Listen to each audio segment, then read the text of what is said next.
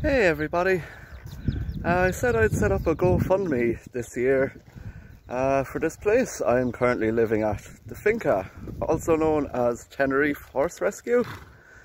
It was set up in 2018 and has grown to house over 500 animals and at least 45 volunteers at any given time. Yeah, it's a bit crazy. They're totally sustainable. All the water is reused.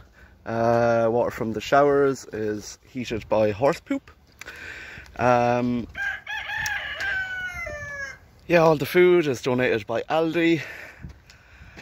There's like all sorts of animals here. There's ducks, there's dogs, there's cats, there's otters. Anything that's been neglected basically ends up here. What they do need though is donations for keeping the animals well. Medicine and money to build new pastures, general upkeep and that kind of stuff. So if you have some money to spare this Christmas, it is certainly going to a good cause.